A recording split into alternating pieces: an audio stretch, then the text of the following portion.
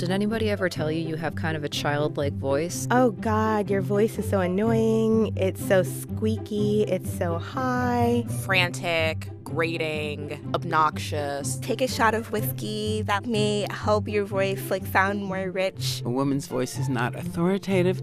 People will not believe her. I got this letter in the mail. It's written on a note card, and it basically tells me that I sound like a Kardashian sister.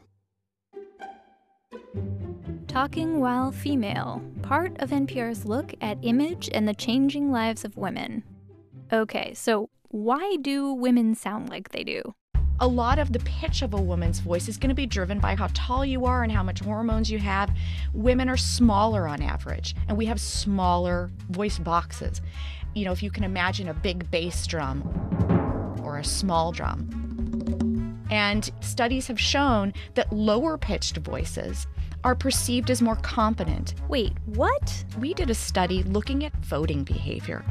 We simply said, here's voice A. I urge you to vote for me this November. And here's voice B. I urge you to vote for me this November. Unvaryingly, people chose the lower-pitched voice. So the lesson is talk lower? So there have been many female candidates who have been coached up that way, right? There's the famous story of Margaret Thatcher. Enough is enough.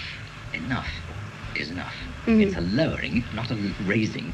But there's really a limit to the degree you can do that. And if I were to try to speak in my lowest register in a sustained way, I would sound ridiculous. And that actually leads to vocal fry. So what is vocal fry exactly? That's what happens when anyone drops their voice to its lowest register. It tends to fry or crackle or pop. Vocal fry. Our own studies have shown that both men and women tend to define the vocal fry voice as untrustworthy. And what is the deal with uptalk? Basically, this is ending a statement as if it were a question.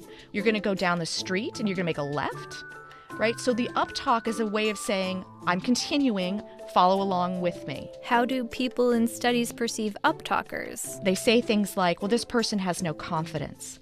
They're timid. They're deferential. So people don't like our voices or how we use them? We seem to have this biologically driven judgment that lower-pitched voices connotate stronger, more trustworthy, more competent people.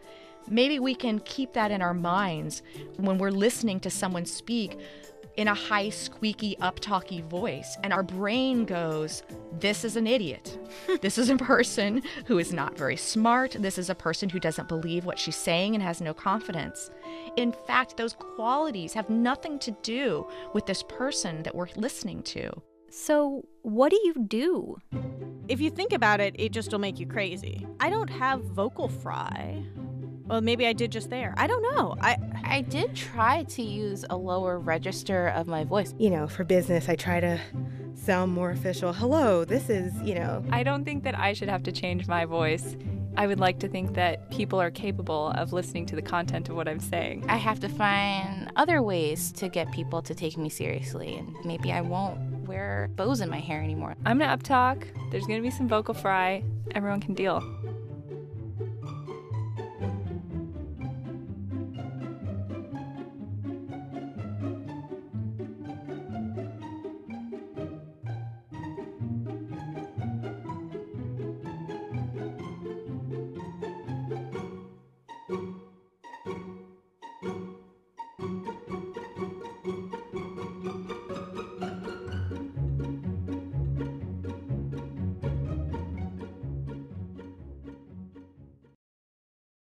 A lot of the attributes that we admire in men, assertive, power, decisive, are things that we don't respect necessarily or welcome in women.